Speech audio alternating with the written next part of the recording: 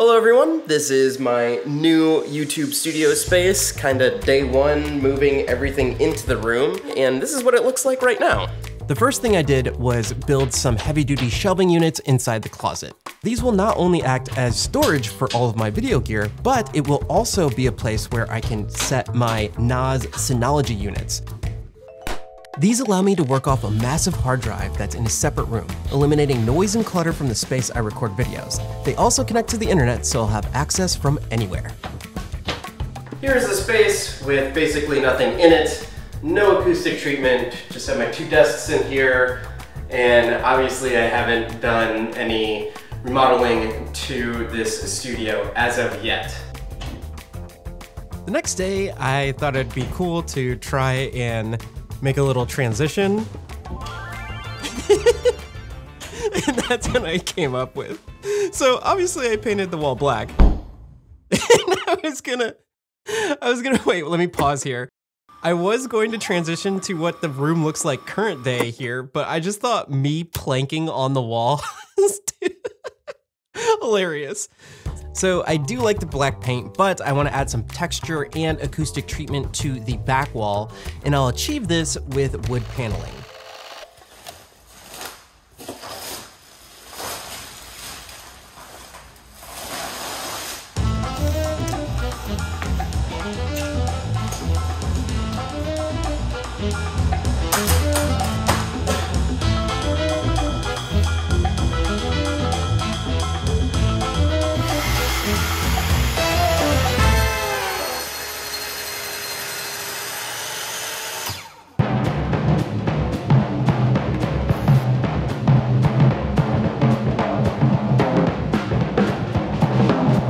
Found these at Home Depot for your outlets. So I'll have this extension so the outlet sits flush, and these two screws will go into here, and then the plate will go on top. But now I got to somehow measure this and cut it exactly on without messing it up. Wish me luck.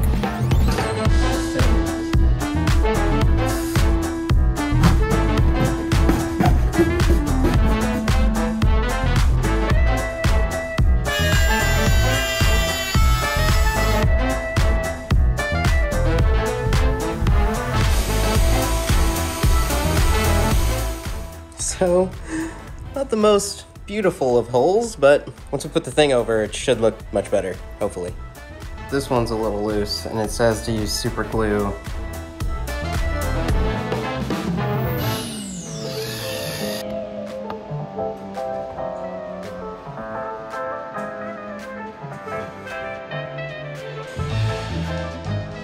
All right, everybody, got it to go in. It's like one of the coolest things I've done. Chaos, chaos, chaos, chaos, chaos. Nobody is the wiser. Look, I can just get rid of that little marking up there. Clean outlet. Did it. Let's go. Feels super awesome to get this much done. I thought I would keep it at this, but after putting it up here, I wanted to order 4 more just because I think it looks so cool. I mean, look at that.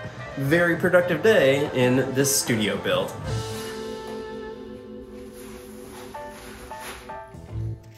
So I'm not sure what day renovation this is with the studio. I got the rest in the mail.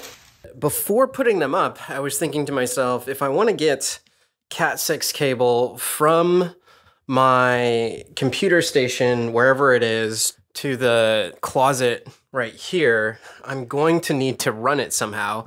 And in order to do that, I think I'm gonna run it behind these wood veneer panels. A couple things I've learned since working with these panels so much is if you don't own a miter saw, it's actually pretty cheap to rent a good one from the hardware store. After cutting the first panel, I would use the leftover scrap as a guide to quickly give me a measurement on the rest of the panels. This Dremel tool really helped with cutting out those notches, as well as a sharp knife on those felt backing of the wood panels. And number one overall was buying a staple gun to work with the loose wood ends instead of using super glue. It was so much easier. So I ran the spool of Cat 6 cable I had behind the panels, and unfortunately when my electrician showed up to add the end connectors, I found out I bought the wrong type of connectors for the crimper he had. Here's an update to my whole situation with the Cat 6 cable. I went out and got the actual crimping tool that goes with the type of connectors that I bought. So I had these connectors, but it was just a normal crimping tool, and the ends of these weren't perfect. I'm getting an orange blinking light right here, which means that it's really slow, and I'm supposed to be getting green. The connections aren't good, so I thought, hey, why don't I just learn how to crimp my own Cat 6 cables? So I redid one end, and this cable wasn't even getting any signal before, and now we have an orange light. So that's super promising. Let's go over and do the other side, and hopefully we can get this to turn green. So this will be the first test. Wires through, looking at the bottom, goes brown, brown striped, green, blue striped, blue, green striped, orange, orange striped. So I'm gonna stick it in here so it looks like on the other side, crimp. Here's the finished product, plug it in. So here's the moment of truth. This is the one that I just crimped. I have the one crimped on the other side. And when I plug this in, it should hopefully turn green. And if it turns green, we have a good signal. Let's see. Please, please, please, please. Let's go.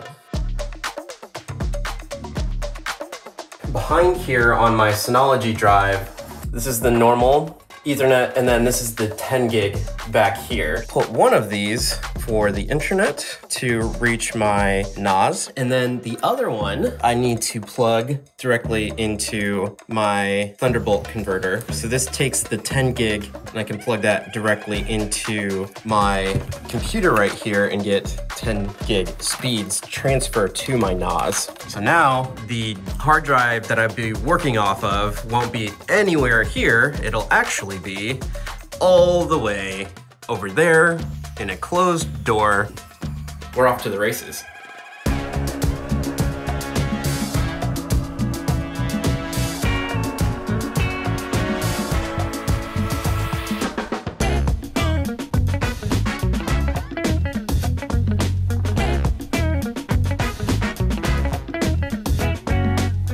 Here's my studio that I've been working on for almost a year now. I just wanted to take you behind the scenes and show you all of the things that I've been doing in here to make this the best possible place for me to create content. The first thing I want to show you is this right here.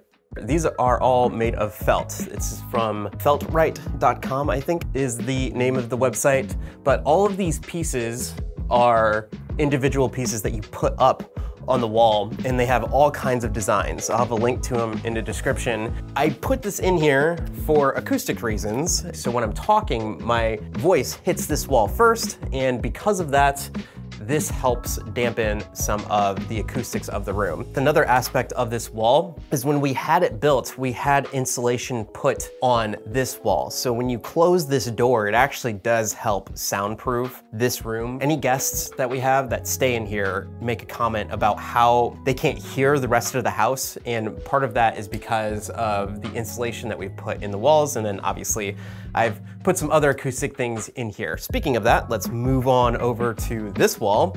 This is from veneerhub.com. And these things, I am so obsessed with them now because I've ended up putting them in 2 separate homes besides my own. I put them in my brother's house, and now I have other people contacting me asking about these. And one thing I will say is they're a little bit more on the expensive side. You can get this kind of wood, put it up yourself. It's totally possible, and you can do it cheaper. I like the convenience, plus their customer service has been amazing. I can't speak more highly of Wood Veneer Hub's customer service. If you wanna check them out, I'll have a link to them in the description. Now this wall in particular acts as not only an acoustic dampening thing in this room, but it also hides my Cat 6 cable that is going from my computer over there to my storage closet right here. And I can show you this. These acoustic bass traps are from Orlex. I'll link those. I've had these for a while. In fact, here's a little break of how it sounds before and after when I had them in my last room. So this room I had acoustically treated with bass traps, and what you're listening to right now is the room still with the bass traps in it. And here's how the room sounds without the bass traps in it. Can you hear a difference? Okay, we're back. Behind here, you'll see those cables, and that goes into my system back there. Acts as an acoustic treatment, and a whole networking device thing is going on. For those that are curious, this is what I ended up with in my closet and what I was building. Right here is the drive that I'm working off of. There's the network wires that are coming from my router out over there behind that wood veneer panel wall. These are the hard drives that I work off of. That is always backing up to this one. So if a hard drive goes down on here, it's also backed up on the device. If this thing fails, the whole thing is backed up on this, which they're always talking to each other. I can access them 24/7 anywhere in the world. It's an awesome setup. Glad I got it to work. I have two spots where I basically create videos from. The first one is right here where I'm presenting. That chair over there would be right here, and I'm in front of the camera like this with the microphone right there. And the second spot would be over here where my computer is, and I'm doing Premiere Pro tutorials and things of that nature. I have the camera right here. This is normally the A7S III. Right now, it's a different camera because I'm using the A7S III right there. One thing that I am a big proponent of using is these little gadgets right here. This is the Dinkum System Action Pod Pro. This guy is amazing because you can do things like this and just plop it in and it works. I could probably think of 100 different uses that I've used this piece of gear just to help me on productions. This is one of them, makes everything super simple. Light that I use with the light dome is the Aperture 120D Mark II. If you invest in a solid light, it could last you your entire career, which I believe this one will. This one was fun to do. I put a pegboard up, and it's so nice to have a place where you can have all of your little tools and trinkets to grab quickly. This whole thing, took it down, put it back up, took it down, put it back up, because I was like, man, it would look cool if I put LEDs behind here. I can change the colors of it if I want to. Eventually, what will happen is when I have the accent LEDs on my accent wall over here, I'll hit that, and then it'll all change to those colors. Over here, I have Premiere Gal's keyboard. It has all of the shortcuts for Premiere Pro right on the keyboard. I did a whole video, done several videos showcasing a lot of those shortcuts. I'll link them. I'll link this keyboard. It is super cool. I'll put the specs for my MacBook Pro on the screen. I have the studio display. Let me know in the comments what you think. Again, everything is linked in the description. Hopefully you can find what you're looking for, or this has given you some ideas for your own setup. Until next time, my name's Javier Mercedes, and I hope you're out there living a life of abundance.